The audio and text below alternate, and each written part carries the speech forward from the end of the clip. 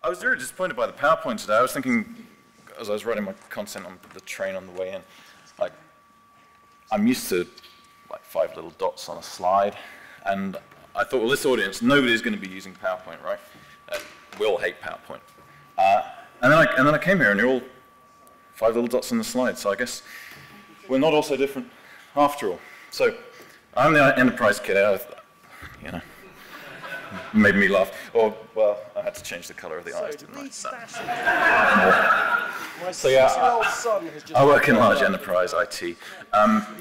And it's kind of a subject which has become really close to my mind and my imagination lately, which is, why does the wider enterprise, why does the wider developer community hate us so much? There are a bunch of reasons for that, but I've written some blog posts and they've hit the wider community, and you just get abuse. And it's not my fault I work in the SAP industry. No, hang on, it probably is. But what I wanted to do was maybe just explain how, in my mind at least, these two communities are maybe not so far away as they think they are. And there are changes, social technologies going on, technology changes going on that maybe mean it's time to spend some more time talking to each other. So with that in mind, 6.7 billion people-ish this year, maybe, of which 2 billion have now got a computer, or access to the internet, which is amazing. And probably, we take that into account, 20 million developers worldwide. We put that in the context of where I work. There's about a community of about 2 million developers worldwide. What they do, nobody knows, right? And what worried me about this particular audience was, if you take that context, probably about, well, 70% of those are fertile, and about 5 of those have got any chance of ever getting laid. James, am I allowed to say laid? Is that all right? And probably 5% of those have got any chance of remembering not to use a prophylactic. And this, James, your conference ideas, it's not good because it's going to die out.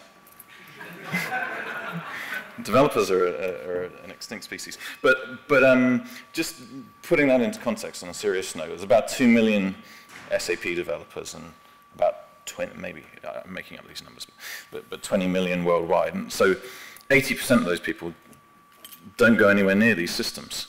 And since beer is the topic of the day, it'd be rude not to put it in the context. So 148 billion litres of beer made each year. I hope we're going to make a dent in that tonight. Let's hope. But in the context, we'll just pull it back to the untapped thing for a second, and that point on microbreweries, because that's 5% of the world's beer is made by microbreweries. The other 95% is made by the big beer manufacturers.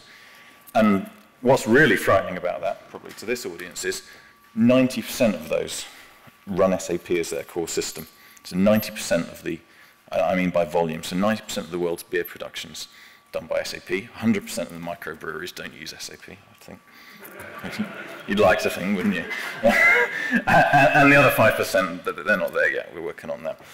And you put that in the context of Untapped, by the way, and you open your Untapped and you click on the macro breweries, and out of those top 9, 8 of them run SAP. So what's not actually to be interested in? Because if we think of, I think of there as being sort of 3 broad shifts happening in technology today. And I can't even remember what my numbers are anymore. 10%. 10% of the world's